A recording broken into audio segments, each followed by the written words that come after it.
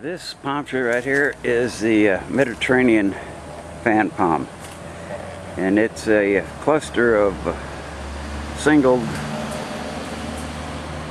palm trunks that come out, and that when they haven't been trimmed like this, you can't tell what this kind of palm is, or it's not the right look. You want to trim it back so each individual palm trunk is shown, and they're just a slow growing, but they're a beautiful palm tree. Stacy is going to show you how to trim this up.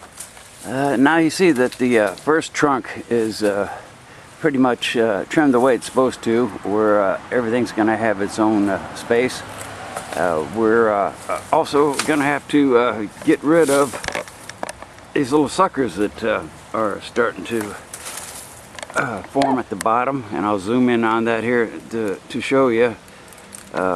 You only want for 3/4 of the way done, and it's starting to come together. We do the top center one, and the whole tree will come together.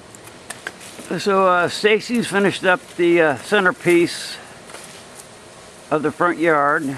The Mediterranean fan palms are just done just now. So tell me, Stacy, what's our next project? Oh, well, we're gonna go in the back and cut some citrus trees. Cool. John.